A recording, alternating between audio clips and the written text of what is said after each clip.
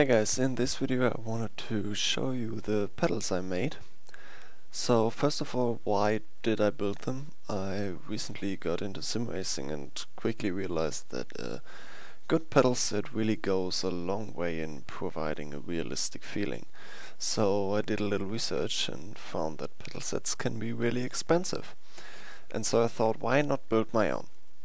So I designed a pedal set that is relatively cheap compared to like Hoisingville pedals or even the Proto Simtech PT2s.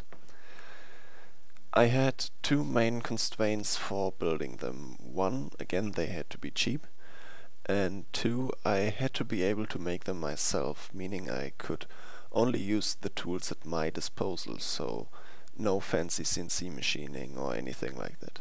But at the same time, I didn't want to make them out of plastic only, so they wouldn't break into pieces as soon as I stepped on them.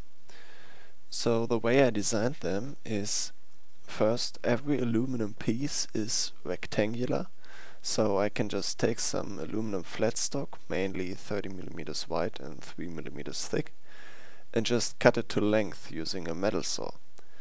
The second part is that the whole structure is held together by screws, so I don't have to cut any fancy shapes into the flat stock pieces.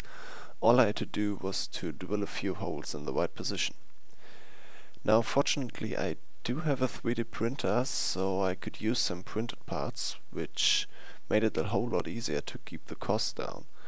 For example, I could print these pivot joints that connect the threaded rod to the pedal, so I didn't have to buy them. And they actually work great due to the way they are used here. The only real force that acts on them is compression force, which is a type of force 3D printed parts can actually handle pretty well, so they work great in this scenario.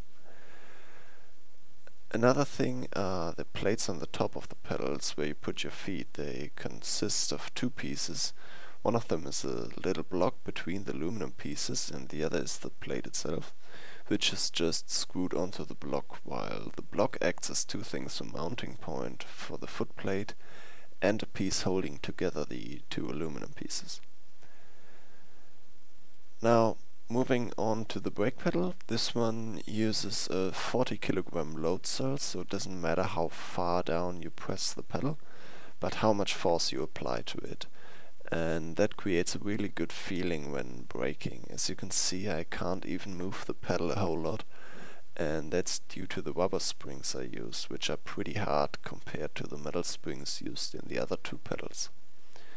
The load cell itself is just mounted to the pedal frame using two screws that go perpendicular to the frame pieces and provide kind of the mounting structure for the load cell. Lastly, we have the clutch pedal.